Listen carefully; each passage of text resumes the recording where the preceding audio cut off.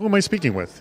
Hey, I'm Tom Emrich from App-Promo. We're a PR and marketing firm based in Toronto, and we work with developers and app owners on increasing app success. Loved your presentation. You jammed through a ton of content, but most importantly, what I thought was interesting is you just kept hammering, you gotta work on your product page in the App Store.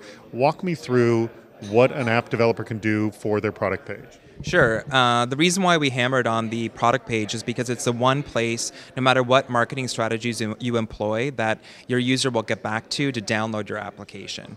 And so what we're finding with developers is that for the product page, it becomes a checklist item that they get frustrated and they're just rushing through to get their app up to market and distributed through the Android market. And so what we're trying to do is get the developers and the small business app owners to think about this product page as a selling opportunity or a marketing opportunity rather than just a checklist item for distribution. And so when it comes to your product page, you really got to think about it as your branding or your representation within the store, the Android market store. And there's a couple of elements or areas that you need to focus on to make sure that you're optimizing that product page to convert to download. All right, so let's walk through it. Step one, what do I need to do? Step one, you need to really focus on your icon and then your name. For your icon, you got to make a graphic. You're going to keep it simple. You're going to look to your competitors to see what their graphics or their colors are and either stand out from them or follow suit to make sure that you're following the same sentiment that your target audience will look for. And then you're going to look to your name, also look to your competitors, and make sure that name makes sense. If you have an existing brand, I would incorporate that brand name because of the brand equity you've created into that name. Otherwise, you want a name that's going to be simple, to the point, and that's going to reminisce about what that app is all about. Then you're going to move into your product description, and from your product description, you're really going to want to focus on the first 170 to 400 characters. And the reason is because this is the top portion in the app product page that your audience will see, or it will be also for the 170 characters, the snippet that the audience will see in the search results.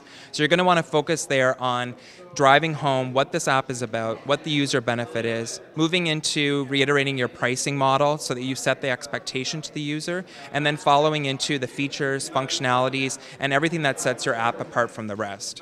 Your product description really focus on including keywords because it will help with the search within the store. And then, of course, you can also include a video or other promotional graphics which Android Market allows you to have. Additionally, outside of the icon and the name and the product description, you're going to want to focus on their reviews and ratings within the App Store. These are not just places where you're going to get customer feedback, they're also areas which will allow you to stand out from the rest of the pack. Because if you have an app and your competitor has an app and that competitor is rated 5 stars and you have no stars, most likely that app is going to be clicked on. So you're going to want to elicit reviews and ratings from your users, whether it be in your app, through house ads, or through areas that you've actually developed within the application to get those, or outside your app through your social networks or PR or your databases, etc. And then the very last tip, I like the fact that you said come back and revisit your product description page, especially about bringing those reviews into the description. Right. So this is not just a one-time thing. You don't just set and forget your product description or your product page. If you have feature updates, if you have new functionality, make sure you infuse those into your product description and your screenshots and video. But more importantly, if you have a promotion, a price reduction, or if you're starting to see testimonials that are being buried amongst the rest of the testimonials, lift those up and highlight those within the app product description. That's going to help to sell your app even further. So revisit your app description on a regular basis. It's really easy to change. It's real time, and it'll just take a few minutes, and it will make a huge difference with app conversion. Tom, thank you so much for your time. Thank you very much.